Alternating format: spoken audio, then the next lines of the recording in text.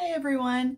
Today I am going to share with you 5 facts about ancient Egypt. So fact number 1, the Nile River was really important to ancient Egyptian society. And not just because it provided water for their crops, it was something that was used on an everyday basis for people's homes, because ancient Egypt actually didn't have a system to bring running water into homes, so you would have to go to the river to be able to get a lot of your water for things. So like if you needed to do laundry, you would probably go and wash your clothes in the Nile River.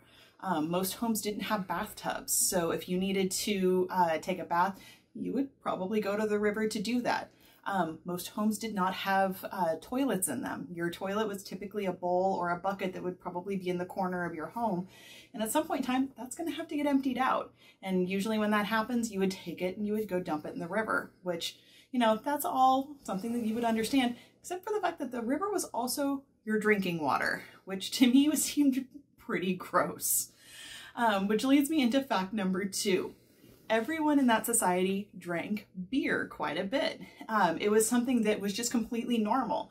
The fermentation process for creating the beer would actually kill a lot of the harmful germs that were in the water, and that would be something could actually cause somebody to get sick.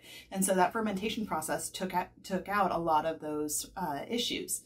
But their beer was very different from what we would think of today. It was not nearly as alcoholic as beer is typically today. It was also very thick, and it was actually very nutritious. It's also pretty sweet. So fact number 3. In ancient Egyptian society, hygiene and proper grooming was considered to be very, very important. In fact, if you were somebody who didn't have proper grooming, or you didn't take care of yourself real well, you were actually considered to be inferior and would actually be looked down upon by the people around you.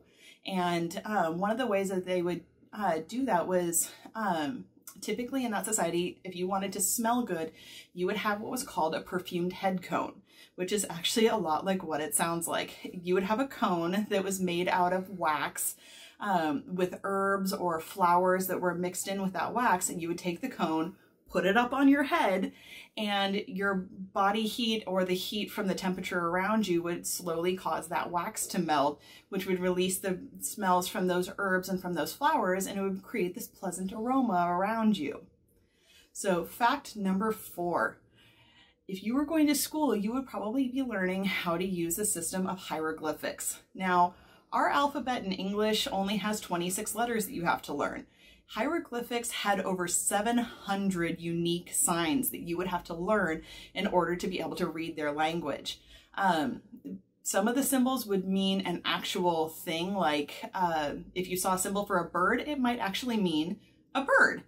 But if some symbols, like if you saw a symbol for a snake, it would potentially mean that s sound. So it was a pretty complex written language that people had to learn. And in fact number 5, if you were going to see hieroglyphics, you might see it in a tomb or something like that, which leads us to mummification.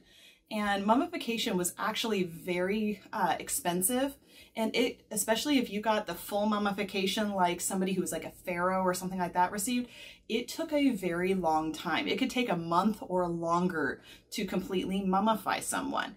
And when the mummy was laid in the sarcophagus and was buried in the tomb, they would actually be, potentially include food or household goods with that sarcophagus, because ancient Egyptians believed very strongly in the afterlife, and they believed that if they included this food and these household goods, that it would provide for this person, and they would have these goods in the afterlife to help them as they went on that journey.